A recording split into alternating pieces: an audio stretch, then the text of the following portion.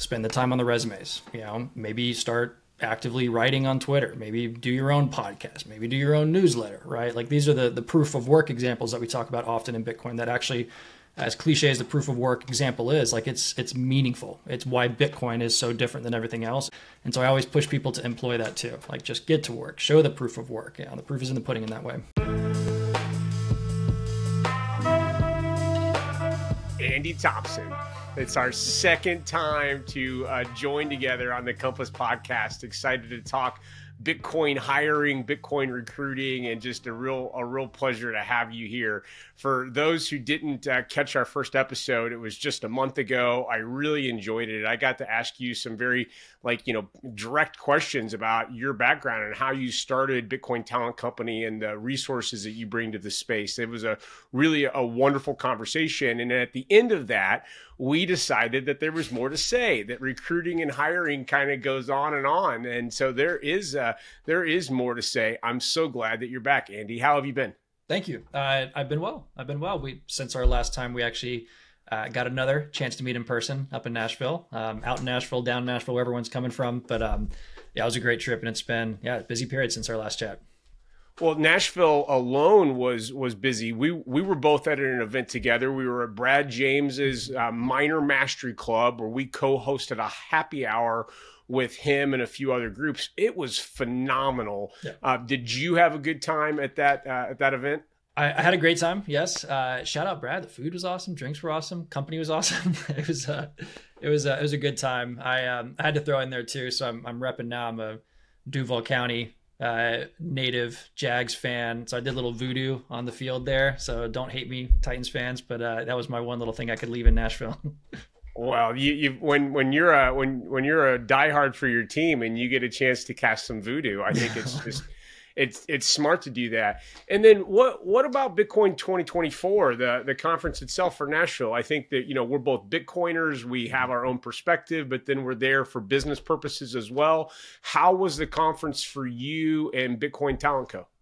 It was great. And it's actually, something you just said there made me think, I've been going to the conference as a fan of Bitcoin, I guess, to put it plainly, for a couple of years now. And then to go a year and a half into this journey with Bitcoin Talent Co, kind of the other side of the fence, if you will, as an industry member, going to industry day, et cetera. It's just interesting to see just my own journey, how it's grown over the past several years. But this past one, let's be honest, the team put a killer event together. The attendees, the speakers, everything that's how that's changed over the past couple of years. Again, just my own journey from being outside of the industry into the industry, but then also the kind of names and level of folks that are interested in Bitcoin and see it as something that they want to be a part of, right? Or an audience to whom they want to speak. It speaks volume to what the team's been able to put together. So I thought that was just really, really quite impressive, actually. And then for us as a business, it was productive. Industry day was pretty much my big day on the floor. We didn't have a booth ourselves, so I was kind of hitting the ground, just literally booth by booth, shaking hands, catching up with folks like yourself, right? Friends that become more and more friends each time we meet in person, getting in front of folks who maybe we've had email conversations, haven't really moved things forward from a business standpoint, but we're finally able to kind of move the needle there. So all across the board, just a fantastic week, a busy week, tiring week, but really productive. Yeah. Well, hindsight being 2020, I think that we wish we would have had a booth there as well. I'm primarily the decision maker on those details. And we did a couple sponsorships. We did a seat drop where we published Building on Bitcoin magazine on effective strategies for Bitcoin mining site development. And we put those on every seat on the mining stage on Industry Day. And I think that was well received. But then we also paid for a television billboard package that I think we would have had better, results if we would have had a booth. So you mentioned not having a booth. We didn't either. I think I'm already looking forward to Las Vegas in 2025. And I think a booth is right for us next year. Are you already looking forward to next year or not quite yet? No plans made yet. Of course, we'll be there in some capacity. Of course we will, right? I thought the Vegas choice was interesting. I don't know if it's good or bad. It was interesting just on the heels of Nashville being such a success and the theme of coming home, it's in their backyard. The BTC team, for the most part, they're there in Nashville. So I thought there was a lot of, really, really positive elements to have it being in Nashville. And then Nashville's a great city, right? So I was surprised to see it move so quickly from there, but it's Vegas. Let's be real. It's going to be a massive event. I'm sure they're going to have a lot in store. who knows where we'll be as an industry in 1 year's time, right? So just the craziness that Vegas already brings, just throw 100K Bitcoin plus on top of that, and we'll see what happens. Why so bearish? 100K next May. I mean, come on, like a little hopium here. At least, right? At least. I do hope that, like, Andy, I enjoy our conversation. You mentioned last time that you wanted to make sure it was still relevant to the audience. I think that hiring and recruiting and Bitcoin, just the people who are, making things happen in the industry, I do think it's relevant conversation to bring forward. Yeah. So I do hope that we'll just continue the conversation around jobs and hiring. And I don't have a vision where I'm always pulling up Compass jobs and talking about the opportunities that we have, nor necessarily you as well. Although I think that you have a much more unique perspective. You're going to see employment opportunities across the entire ecosystem, where I'm really focused on mining and then specifically knowledgeable of Compass. So I don't want to spill the beans. I want to give you a chance to share some exciting news. But I think that you have some really interesting, hiring opportunities that have come across your table. And Compass, we do as well. So I want to highlight a couple of them. Maybe we'll even be able to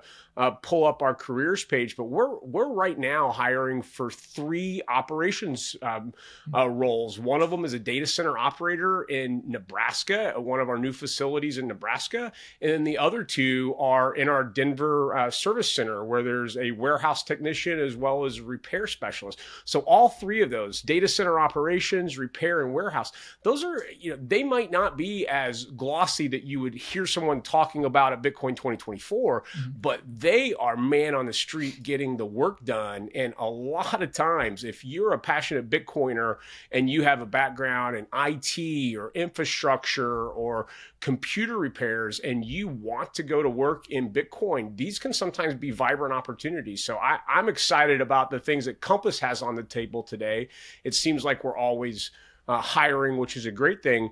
So would you maybe be a little transparent? What are you guys up to? What are some of the exciting hiring opportunities that you're in front of right now, Andy? Yeah, I mean, across the board, we continue to see a lot of, I always make this point, diversity of hiring across technical and non-technical roles. I mean, this is true for all of our clients, engineering as well as corporate front. Specifically in the mining space, though, I guess maybe more so for this audience. I'm not sure how much you want me to shill other companies outside of Compass, but we've started to kick off more and more searches for mining companies. This, if you remember in our last chat, that was kind of a focus of mine, right? We really wanted, we as a business, me personally, really wanted to spend more time in the mining space, just seeing it as such a critical part of Bitcoin overall, and seeing the opportunity for large scale hiring with more well-funded businesses. I mean, again, we can stay all day why the mining industry is interesting and why there's more opportunity there, arguably, than the rest of the Bitcoin landscape. But with that said, we do have a few interesting roles. We've started working pretty heavily with the Satoshi Energy team. So based out of Austin, across Austin, Houston, they've got a lot of really interesting operations kind of expanding at this point. They're hiring engineers, again, of course, so more within the HQ function, data-focused engineers. But then on the site side, if you will, a couple roles across project development. So associate and manager levels. I mean, again, just paints the picture of them as a business really starting to accelerate, really expanding their physical operations, if you will. And so, a really exciting opportunity for the right folks on that front. Another one that's just kicking off too is, I think, incredibly interesting from an executive level standpoint. So I'm not sure how much I can or want to share yet, but there's an early stage business. It's built. The founding team is X, you name it, X Riot, X Marathon. They come from some of the big boys, right? And saw an opportunity to build a business, maybe take some of the good from those areas and kind of add more to it, right? So I think the pedigree, if you will, of the founding team is super strong, and they're already looking for executive level talent to continue their early successes that they've already seen right now. So CFO role in particular, anyone who's listening who's interested in providing executive level finance support, reach out, right? So again, a lot of exciting opportunities, much more so than even our last chat barely a month ago. Well, some fun things to tie together there. I think in our earlier conversation, we hit on that whatever you were doing in your old role before you discovered Bitcoin, that skill set is massively needed here. So if you were in finance or revenue of a large industry and then you discover Bitcoin, those skills and talents are still very much needed here. And those are some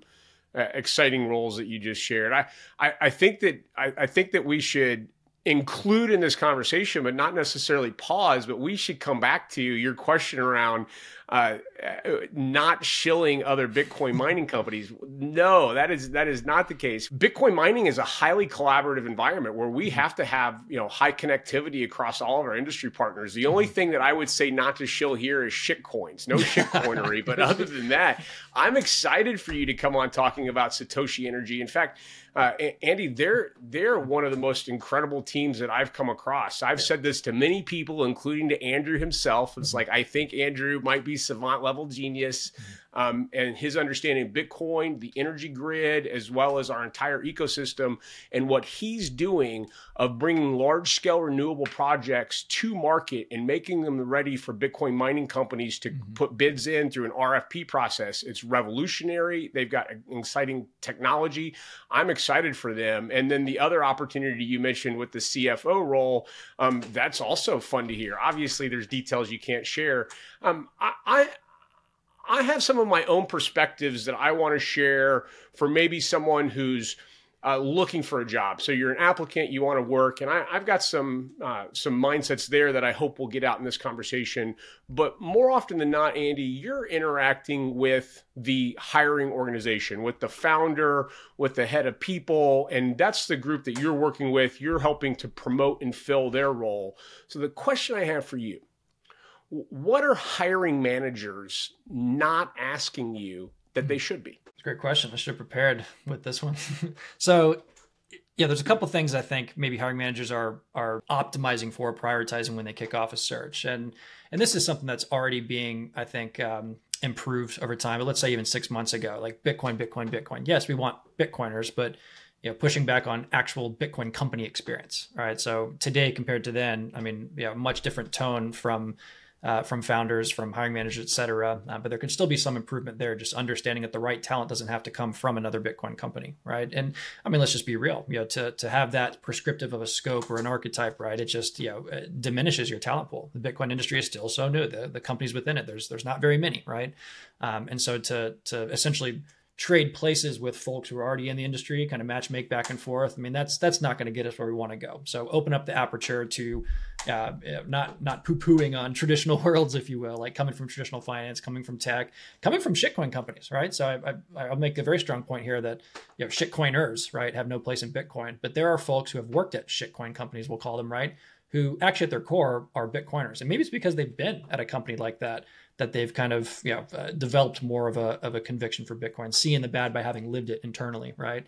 And so the point to make is like, be more open to the backgrounds of folks. Optimize for the discipline itself, no matter where it has been performed recently, and then ideally try to match that with, like, on the personal front, someone is a Bitcoiner themselves, like the ethos, their own philosophy aligns with Bitcoin. They just haven't had the opportunity, the fortune yet to work for a Bitcoin company.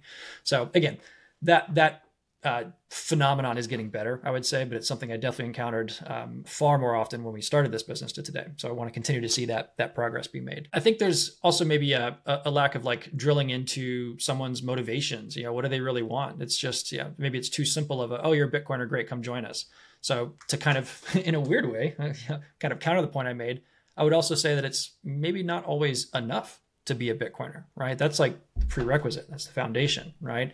But no longer is being early to Bitcoin or being able to wax eloquently about Bitcoin, your understanding of all the different parts of the Bitcoin ecosystem. Like, that's great, but that's not going to get you the job. Like, we actually still need very specific subject matter expertise across whatever discipline you're applying for. And so that's what we try to do, is bring a little bit more rigor into the process. It's more than just being a Bitcoiner. It's more than just hitting it off in a very immeasurable way with the hiring team. Like, we really want to drill deep and like, okay, coding exercise for engineers, or okay, like you're a marketer, what kind of like actual incremental revenue did you bring by your marketing efforts in your previous environment? So being really rigorous with our interview process and selection criteria, so that we're ultimately bringing the best talent in.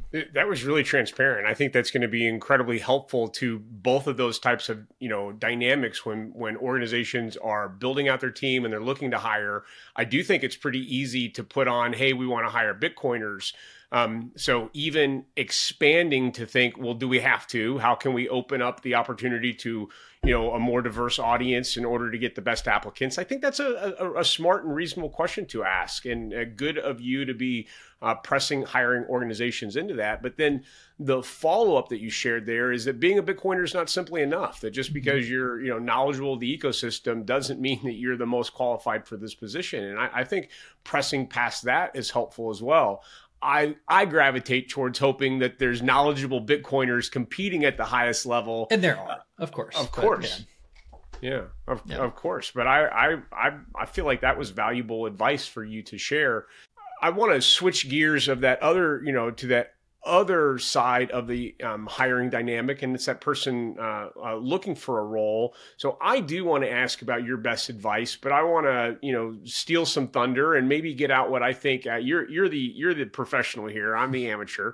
I want to get out a couple of my biggest pieces of advice and ask for you to maybe give some real-time feedback, but then also to add your own. So I'll maybe set this up and then give you the floor for a little bit, Andy. But when I hear someone talking to me that they want to work in Bitcoin, I often say what you were doing before is the best value to bring. You don't have to reinvent yourself. If you have a skill set, bring that here. But then there's a couple things that I share is that if you don't have a keyword optimized resume, you're not being seen by the hiring manager. The hiring managers today are using an ATS, an applicant tracking system. It's a computerized method of managing their inbound applicants, and that your resume is being first reviewed by a computer. And if it's not keyword optimized, it's not getting through the ATS, through the applicant tracking system, and therefore it might not be seen. So you could think you have the most compelling resume, but if it's not keyword optimized and able to get through an applicant tracking system, it's bringing you no value. Am I 100% right? Would you critique my advice there, Andy? You're not wrong. So I'll say that you're not wrong. Definitely. The larger the company, the more likely they have a enterprise level applicant tracking system, right? I won't go deep into the weeds in terms of recruiting software, if you will. But in ATS, every company should have some version of that, right? It helps you organize your inbound flow, collect feedback, whatever, right? It's a CRM, right? But for a recruiting purpose. The AI hype is found its way into recruiting, where yes, everything is AI generated in terms of initial feedback or resume review, things like that. So there is something to be said for that. But the point is still true, on human application review too. You probably have an HR associate, a recruiter, sometimes a hiring manager directly. But when you have hundreds of applications, that manual process, you still can't pull everything out. You just can't read everything. It's going to take too long, right? And so that's where it's keyword optimization, but almost even more the formatting, if you will, putting front and center the keywords that you expect to be important. And so a couple points I'll make there. I mean, make the resume itself very specific to each job for which you're applying, right? So if this one has, you want to be an engineer, let's say, right? So there's all these different engineering jobs out there. Some have this tech stack, some of that tech stack. Maybe you fill all those requirements. That's great. That opens up your opportunities.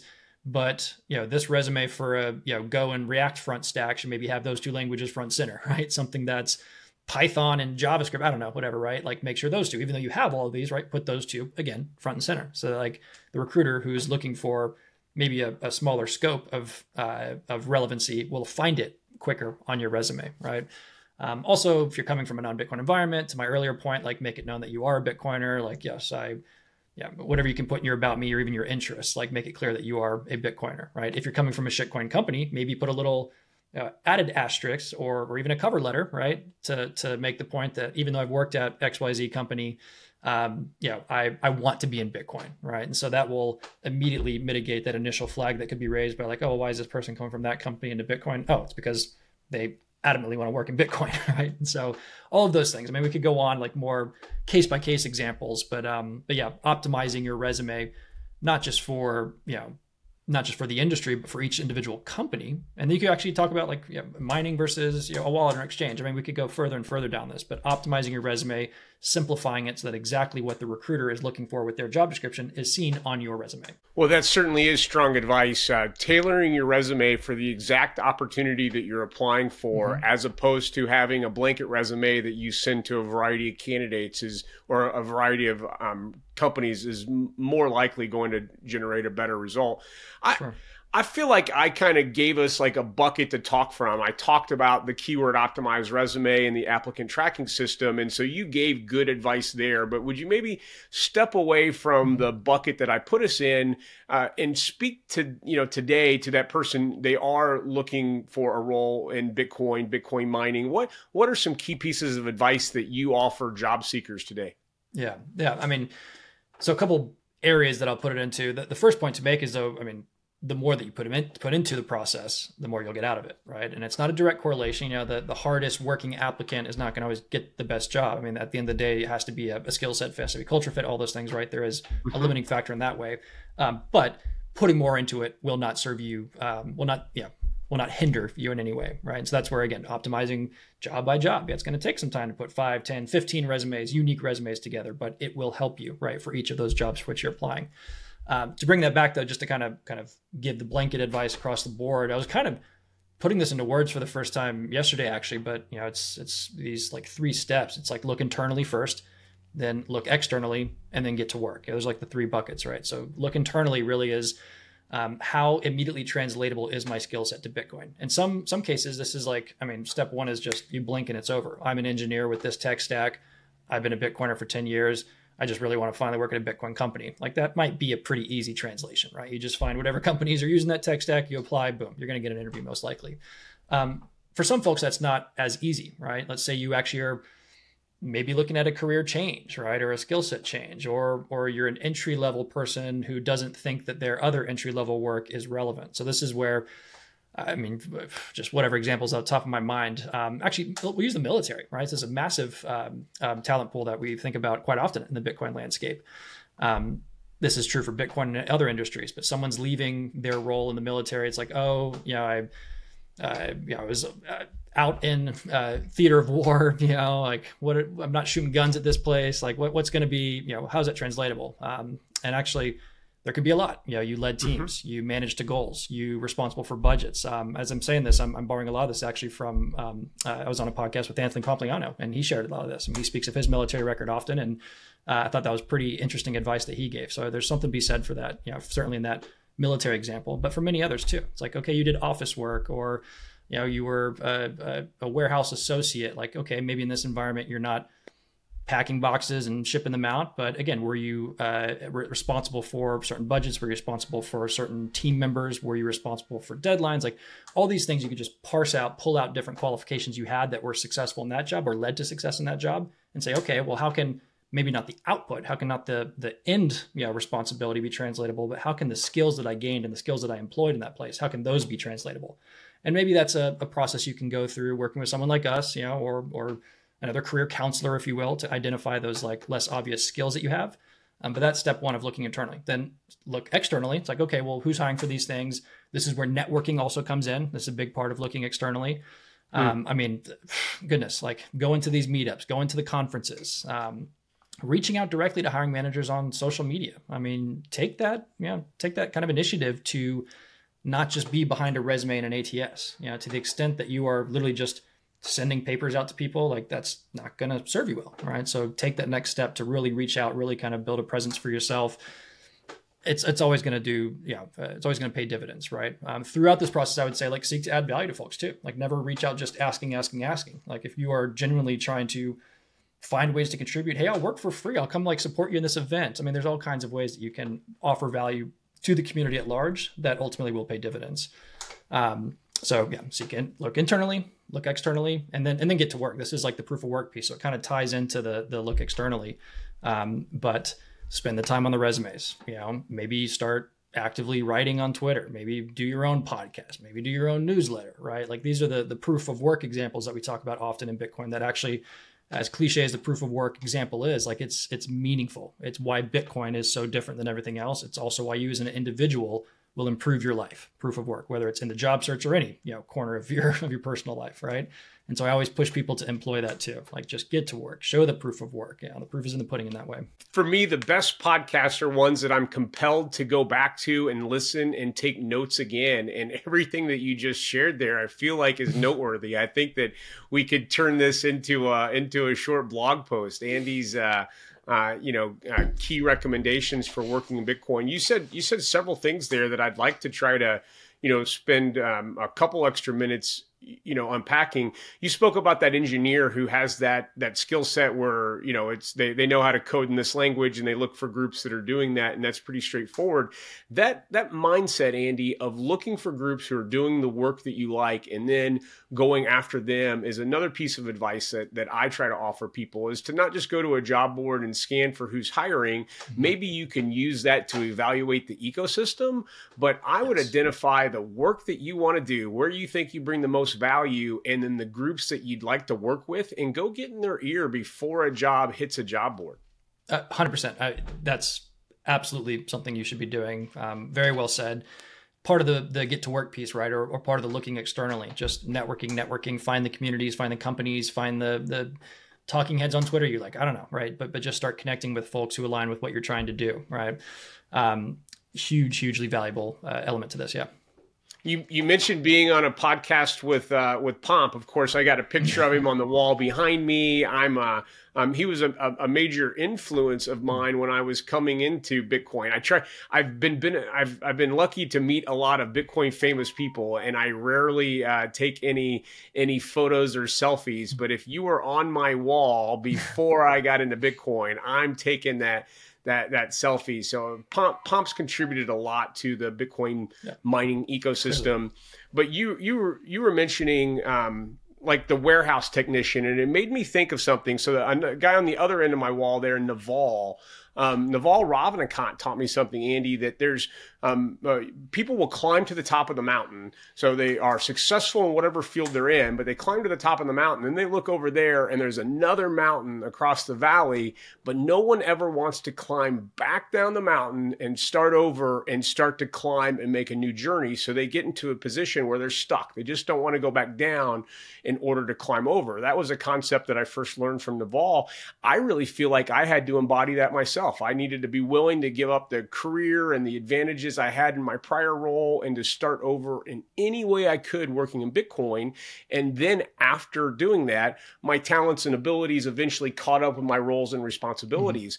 I'll give you another example right here at Compass. Our head of mining operations, a civil engineer, he's been running data centers for 20 plus years, significant experience, could have done anything that he wanted in the world of data centers, but he found Bitcoin. He wanted to work in Bitcoin, and he started as basically an entry-level position in a data center operation. He really didn't give the experience that he had, and now he quickly rose and is in charge of all those operations. And any feedback for that mindset or about the ability to redeploy yourself in a different type of role?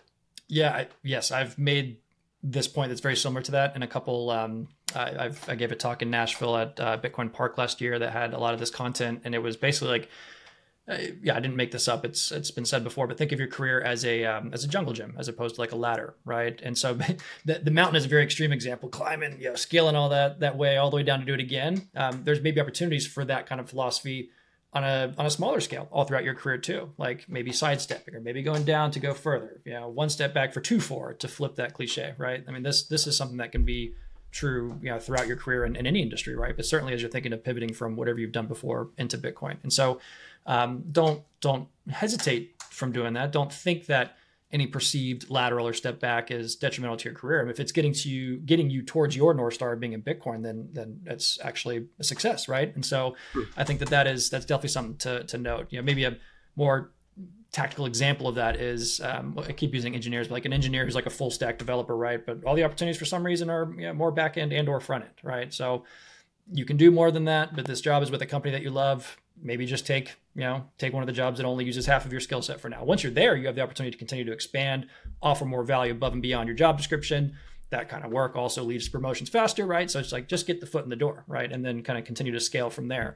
So a hugely valuable point for sure. Now you see a lot of later career folks who are going through that first look internally piece where maybe the job itself that they've spent 10, 20 years even, right, isn't relevant, but the skill sets are, then yeah, they're going to have to start lower on the totem pole, if you will, in a new environment. But again, if the North Star is getting in Bitcoin, then is that worth it to you? Everyone has to make that decision individually, but that may be something you have to recognize. Now we can take that further too. I mean, coming to Bitcoin almost always means going to a startup, right? I mean, it's just Sure. Bitcoin itself, 14, 15 years, whatever. All the companies are inherently at their earliest stages of growth. Very few have been around for 2, 3+ cycles. So the majority of companies have really been around just since the last bull run, right? And so, yeah, I mean, they're 5, 10, maybe 20-person companies at most. Like if you're coming from traditional finance, thousands plus, employees kind of thing, that's a very different environment. So this is where like the compensation, flexibility starts to come in. I mean, I do raise this point with candidates, especially ones that are coming from an environment where I expect it to be a more traditional and high compensated environment, right? Where you may have to be a little flexible, if not from total comp, then certainly from a liquidity standpoint, right? To be able to lean into a startup that offers equity in lieu of cash, that kind of thing, right? I've talked a lot about my Uber experience. I was an employee at Uber 10+ years ago now, like when it was actually still a startup too. And we had this weird perverted like pride of always having people take less money to come to Uber from wherever they were before. And so, I think it's not to do that to like disadvantage someone on purpose. And at Uber, again, it was weird the way we did it. Like you should want to come to Uber because it was the best company in the world. And you're at Google, well, you're going to make half coming here, but you're going to change the world kind of thing. Like whatever, that didn't play out the way we thought it would. But to Bitcoin, it's like, it's just the truth that you just have to accept the fact that like, listen, these companies are at the early stages of their journey.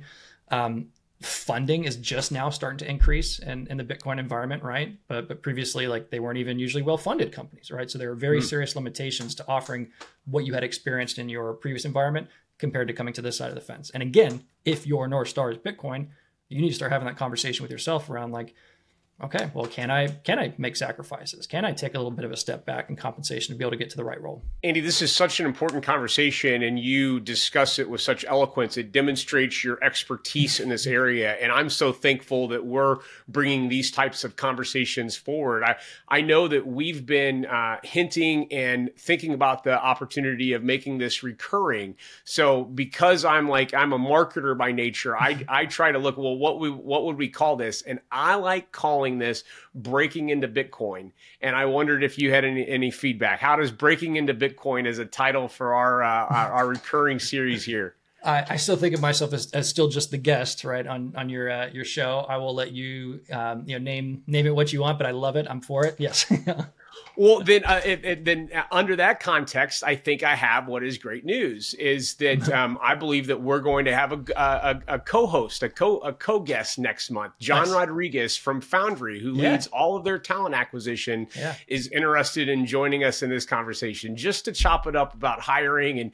And they are also always doing hiring. Certainly want to give him an opportunity to showcase what they're recruiting for, but a real knowledgeable industry professional. He's in charge of hiring of one of Bitcoin's biggest brands. So the opportunity to expand this conversation, but with your grace, I'm gonna stamp it, breaking into Bitcoin, and plan to schedule you to come back. I think we're at a spot where we're okay to wrap here. You said several things that I hope we can continue to unpack and further conversations. Like for example, you let out about career counseling, and I think that maybe that's why I gravitate to you so much, is that you have a heart of a counselor. You're very good at sharing information. So there's still layers of Andy to learn, but I've gotten good at memorizing your website. So it's bitcointalent.co. And obviously that's where people should go to learn more about you and your organization. But beyond that website, where do we send this audience to look at your opportunities, to look at engaging with you for your placement services? How does this audience get in touch with you, Andy? Yeah, so I mean, all starting there at the website, again, bitcointalent.co. The job board, it's easy to navigate to, kind of top right, call to action there, the job board itself. You'll also see up there, and I would definitely throw this out to everyone, the opportunity to sign up for our platform. So putting information, registering the kinds of roles you're looking for, that kind of thing. Obviously, it's helpful for us just to have your information top of mind for clients who come to us to run searches. But increasingly so, I want to start offering that growing kind of pipeline of folks for companies, actually in a self-serve manner, to look for folks directly, right? And so even if we're not interacting with you in the near future, hopefully, companies can actually reach out directly to folks who have put their information in our system. So, bottom line, absolutely should have your name, your resume, just a couple data points on you logged in there. If you want to reach out to me personally, I'll always just throw out my email directly, Andy at bitcointalent.co. So always shoot me a note. Happy to connect with folks who have questions, curious of how to break into the industry. Obviously on the client side, if you're curious, Yeah, you want help even scoping a role before even running a search. Like any point of the hiring, journey, if you will, where you have questions and feel like you could use support, we're definitely here to help you on that front too. That's very innovative. The platform that you're building on your job board where applicants can, include their information, and regardless of whether the hiring company is contracting with you, you're providing, just transparency in that. That's very innovative. And I'll say this from my perspective, thinking of folks who are filling roles, engaging with you early in the process and just learning what's it take to work with someone with your experience and the amount of reach that you have in the industry. Even if it's not an exact fit at that time, I think that learning about the process and opening themselves up to the opportunity to work with you is very valuable. So I would encourage that. A last question, and then I'll wrap, is Andy, where do you listen or watch podcasts at? What's your go-to, app or platform for listening to content like this? Oh, interesting question. I use Fountain. Sometimes I'll still just use regular old Apple Podcasts. Not so much of a sit and watch a video type. So YouTube is great. Obviously a ton of value there. I frankly don't have the time for that. So I'm usually listening to it on audio, listening to podcasts on audio while I'm out for a walk or, doing chores around the house kind of thing. Right. But yeah, those two platforms really kind of accomplish it all for us.